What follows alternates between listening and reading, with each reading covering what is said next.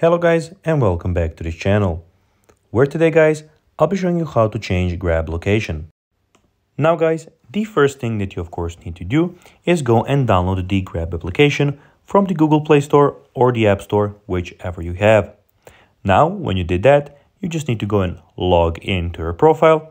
But guys, if you do not have one, you can always go and register to Grab. But guys, if you do not know how to do that, you can always go to our YouTube channel where we have plenty of how to Grab videos where you can see how you can do this. Now guys, that we got that out of the way, let's see what we actually have here in front of us.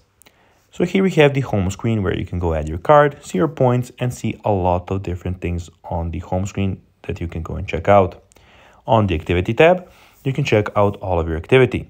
So at the moment I don't have any, but be sure guys, when you have some, they will appear here.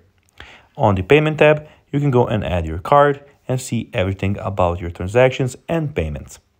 We have the messages tab where you have your chats, where you can go and find your chats with our support specialists here. And you have also your notifications. And lastly, we have the account where you can see everything about your account.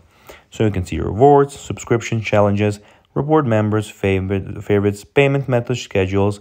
You can see the help center, setting, languages, and basically everything that has to do with your personal account.